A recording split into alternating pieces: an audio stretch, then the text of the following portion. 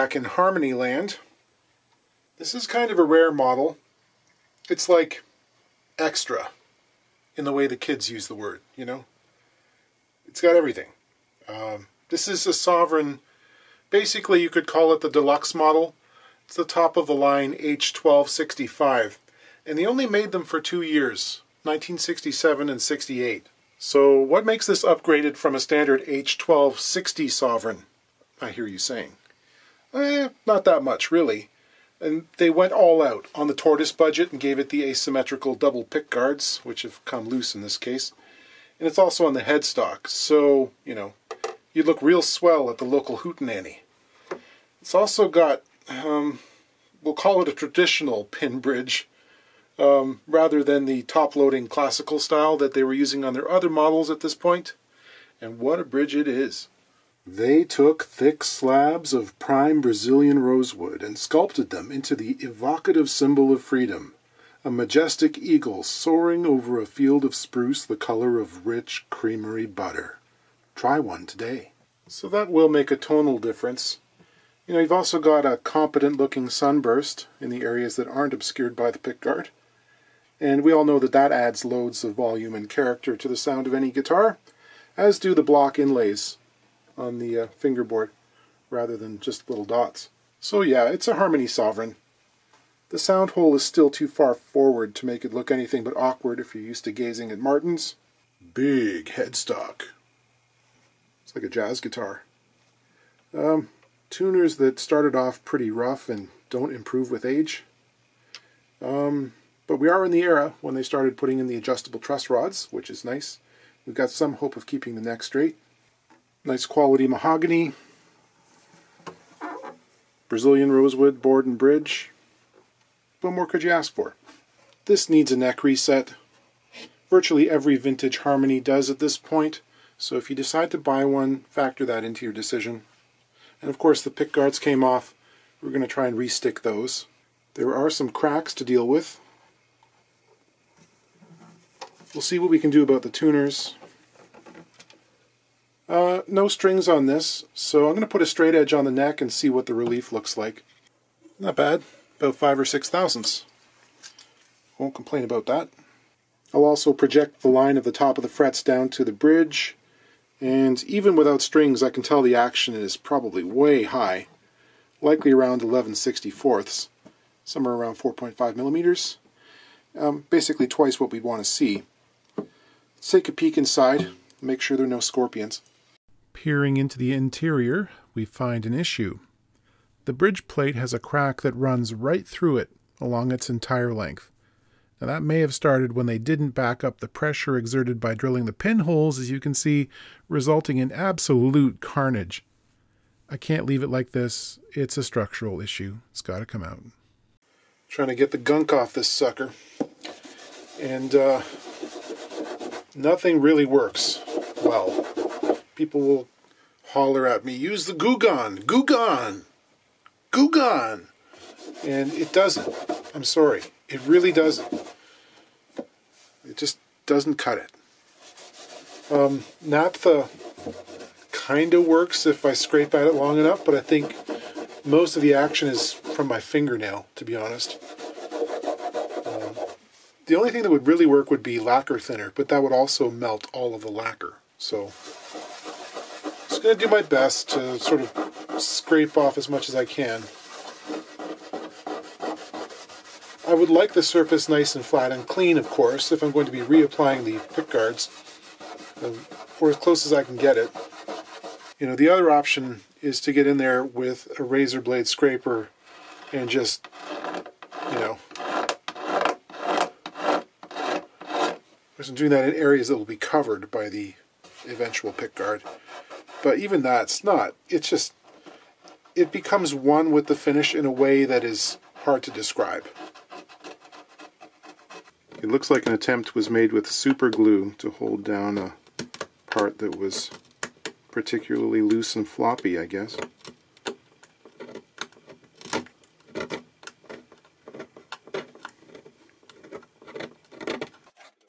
Scraping, scraping, scraping.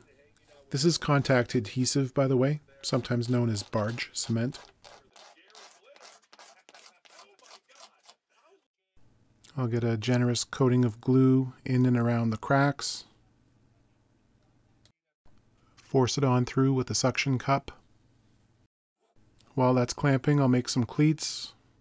I make the cleats individually for each job because it's just less tedious that way.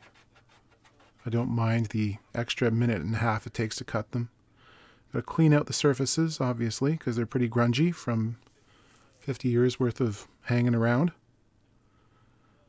Put on a generous dollop of fish glue in this case, and it's on a pointed stick again.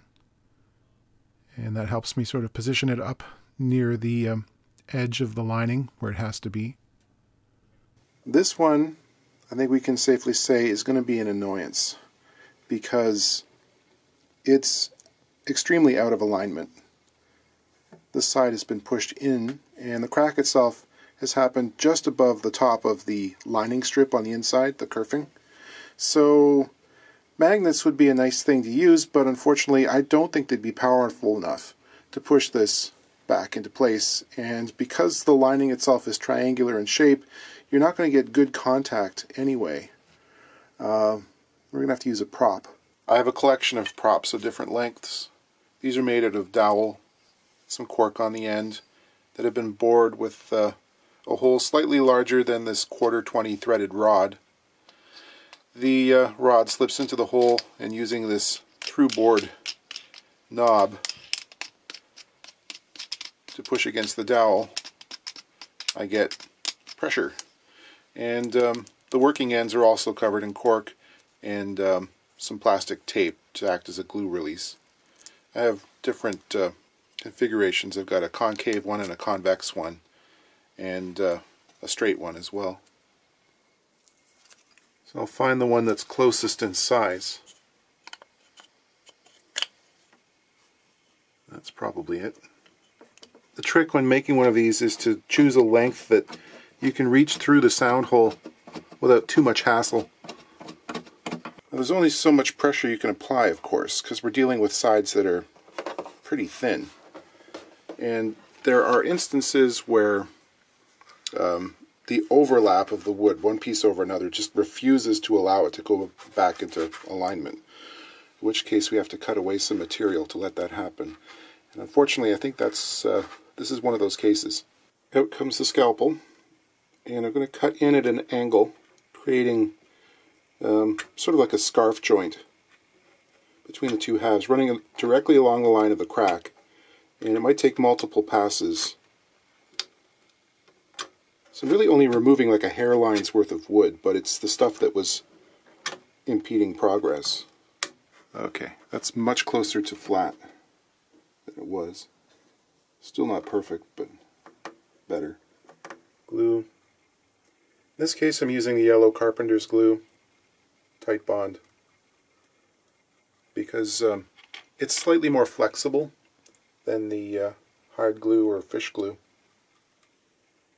And in this case, where the crack is kind of under tension in certain areas, I think it adds a bit of a bounce effect, or an elastic kind of quality to it, which can help in case it ever gets, knocked on the side or something.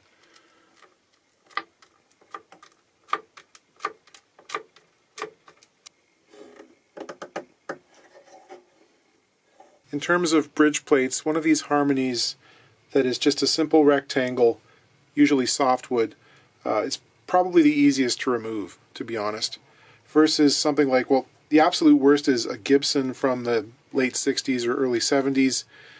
Those are a plywood bridge plate, and in their double X-brace design, it's completely surrounded on all four sides by braces, so there's no free area for you to get a knife under, in which case you basically have to start cutting into the surface of it and try and peel back the plywood layer by layer, it's absolutely no fun. In this case, I'm going to start off with a seriously damp paper towel. I'm just going to try and sort of wash down the edges of the plate to start off with, and try and get some moisture to the glue line itself. And then I'll just leave the wet cloth sitting on top of it, upend the guitar, and leave it there for about half an hour or so and try and get some water into the bridge plate itself so that when I heat it up, it's already got sort of a head start on making some steam. Here are some tools I use for this operation. The first is just a bent over palette knife, heated up with a blowtorch. And the second, well, this is actually a miniature plane blade. It's not super sharp. I use it more like a wedge.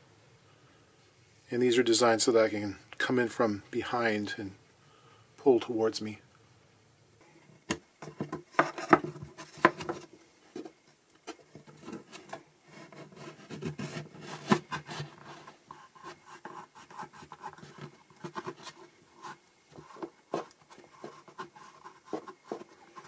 Friends, I gotta tell you, this is one of the more annoying things that you can do in guitar work.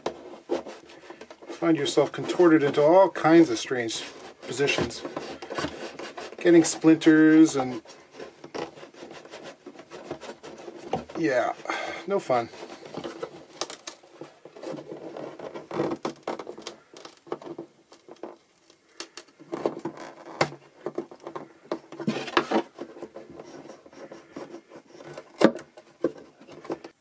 It's disintegrating as I go, of course.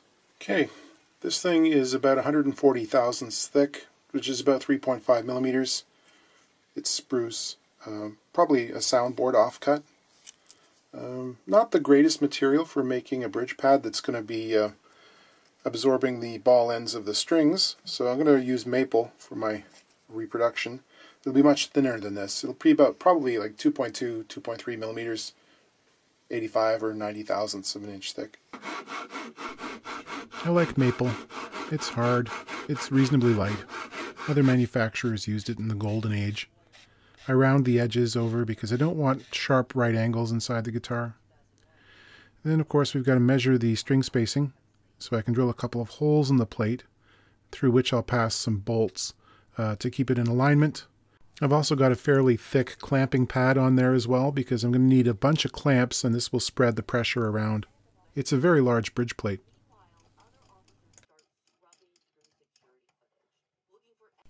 Now it's time to drill the rest of the holes and I'll learn from history and won't be doomed to repeat it. I think that's much cleaner. That's the way I want to see it. Paradoxical though it might seem, sometimes the top edge here is the easiest place to get in with a knife because the neck, when it's put on, has a bit of a back set and the fingerboard extension is pushed down to meet the top. So usually this is the first place at the end here that meets the top, and there's often a little bit of space just down at this top corner here. So good place to try.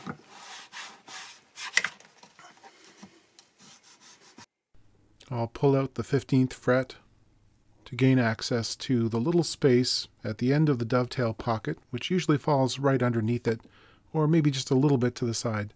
That came out cleanly. When drilling, I didn't actually feel a void, which was disconcerting, although it felt crunchy and I realized I was drilling through glue. Seemed to be a whole lot of glue in there. In go the Hotwire Foam Factory foam cutters, which I use. Yeah, there was a whole lot of glue in that pocket. Probably the most I've ever seen. Took a while to clean it all off. You can see remnants of what may have been a matchstick or something they used as a shim on one side.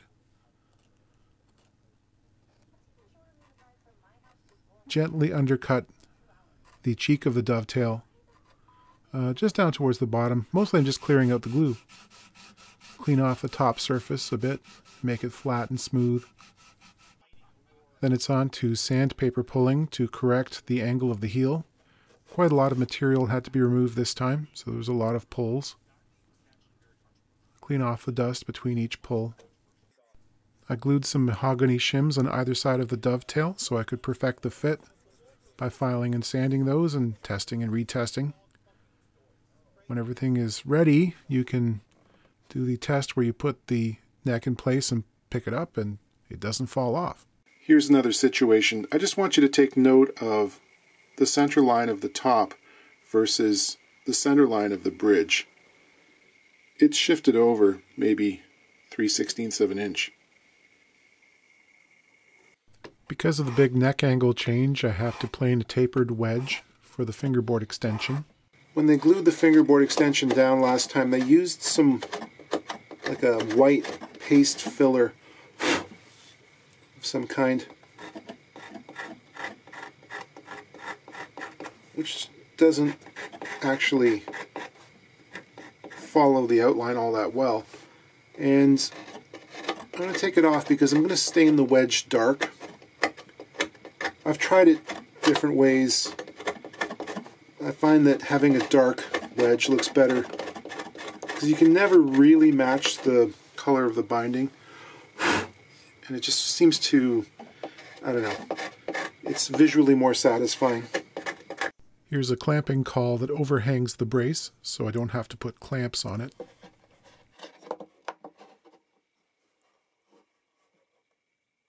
Have a look at the saddle insert here. This is supported by the two washers on either side, and there are little screws that are threaded into the base, and that just sort of pushes up against the washer. You can see that the saddle itself, this seems to be a nylon material or something similar, and it's been deeply notched to lower the action over the years. The spacing is kind of rudimentary, so I'm going to replace that with a piece of bone. It's quite a narrow saddle at about 75 thousandths, which is slightly less than 2 millimeters. Putting a radius on top of the saddle. Let's point out something with regards to the headstock facing on these that can sometimes get people in trouble. There are several models from this period that have celluloid facings like this. I think the Buck Owens models are really prone to this too. They shrink a lot.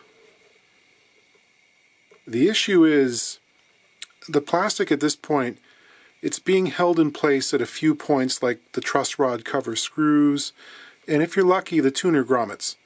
But the shrinkage is never uniform. What can happen is the holes for the bushings tend to contract in one direction or the other, and in this case we have a bushing that popped loose. And I don't know if you can see this, but the hole is really far off center now, underneath the facing. Now that can put excess pressure on the tuner post because the bushing wants to be farther away, from the hole where it's supposed to be. So in this case, I have to cut away a tiny little bit of material on one side of the hole to make this fit in, because this will not go back in place. It'll go through the top layer but not back into the wood. So, this is the kind of stuff that can drive you nuts, because I can't even string this to get the setup underway until I've done this. What about retrofitting for newer tuners? Yes, you can, but I have to warn you, the plastic is the shape it is because it's being held there. If you take everything off at once, it will literally contract and shrink, and you'll never get it to line back up again. So if you want to change tuners, do them one at a time and be quick about it. Now, I might slip a little bit of tight bond in areas around the top here just to hold it in place a bit, but I'm not taking these tuners off. Service it a bit and see if the owner can deal with it. If not, maybe we go back and get some shalers or something nice. But changing tuners on these can be a bit of a hassle, just to warn you. That's probably a better shot. You can see it. And as discussed recently, these bushings tend to be really prone to falling out. Keep an eye on them. I've got to stick these guards back on, and really the only thing I've had success with on these thick, multiply, slightly warped guards is the same thing they used the first time around, which is contact cement. It's nasty stuff, but it works. It'll stay on for another 35 or 40 years. I'm putting it on both surfaces to bond, but I'm trying to keep it a couple of millimeters from the edge, because if this squeezes out onto the visible surface, it's super hard to clean off. It'll pull off in long rubbery strings, but again, no solvent will clean it without damaging the surface. As soon as the two surfaces touch, they're bonded. There's no repositioning. After that, I'll go along with some clamps and I'll really make sure they're well pressed together, but you really only get one chance to put it in the right spot. That's why I have this taped margin around the whole thing, so I know exactly where to put it, because I can't shift it after it touches. Polishing, polishing, polishing. Okay, just checking out the relief in the neck. We seem to be about 16 thousandths, so I'm going to want to adjust the truss rod. These tuners, absolutely abysmal. Just on the very cusp of not workable, actually. So I'm going to contact the owner and suggest that maybe we invest in some new tuners. I'm thinking some Grover style. Number one, because they have a larger post diameter, so I'd have to enlarge the holes, and that would take care of the misalignment issue between the facing and the actual meat of the headstock. And they also have threaded bushings that go down into the base. So I think that's the way to go, because you get a little more pressure and not having to worry about the sort of shifting sands of this bouncy facing material. So, I'll put some on order for him if he wants. Fabulous piece of design. I think I'm going to have to take the strings off and actually remove the nut in order to get some purchase for my socket, because string nut is sitting on top of the adjustment nut. Yeah, that was never tightened at the factory. Okay, I lubricated the threads, and now I have to sort of guesstimate how tight it should be, of course, because in order to figure that out, I'm going to have to put the nut back on, which is just wild to me. Before I do that, I think I'm going to file a little half moon out of the bottom of this nut to make room for the adjustment. And those weird things you got to do sometimes.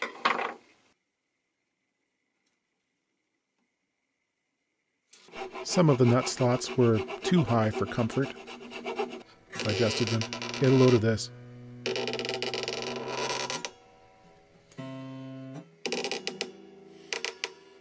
Okay, I think that's enough to make a video. I still have a little bit of finish touch-up to do on the side cracks and stuff, and probably replace the tuners, but this should give you a pretty good feel for what this sort of revival entails. Harmony guitars pose some challenges, but they're usually pretty predictable. And once they're done up, they make a very enjoyable instrument in a lot of cases, if you're a fan of the ladder brace sound. Not everyone is. And the question always comes around to, is it worth it? Well, these often need a whole bunch of things to get them up to speed. That's why I tell people who want to learn repair work, they're a very good place to start, because they'll give you a whole bunch of jobs in one instrument to do. This being a slightly rarer model, I saw someone trying to sell one of these on Reverb in the range of $2,000. And that seems kind of crazy to me, but then, I'm not in that sector of the collector's market. I don't know. As a musical tool, though, well, you've got the drop-in adjustable saddle, which almost ensures the lowest amount of string energy transfer possible. You've got the huge bridge, the softwood bridge plate, all this unstable plastic material bonded in various ways. The frets on these tend to be quite low, which you may or may not like. In this case, they're in good shape, but low. And then, you got to make peace with the styling aesthetics. It's sort of like the Fender Antigua burst. Some people like it, others think it looks like a dirty porcelain ashtray. But for some, this might complete the look they're going for on stage. This could be it, Amplifying one of these things? Well, you better get yourself a sound hole pickup, an old DeArmond or something, because unless you pull out this unit and then plug it, you're not going to be able to use an undersaddle pickup, and a bridge plate transducer is not going to do very well either. So, I don't know. I don't hate this thing. It actually has a really good sound to my ears, and it actually has some charm. It's also got a very beefy, robust neck. There is one thing I'll say against it. I bet you there aren't very many of these around today that still have the Harmony label stuck in the pickguard here, because if you play with an open hand, you're going to hit it with your fingers every single time you strum. Boy, does it get annoying.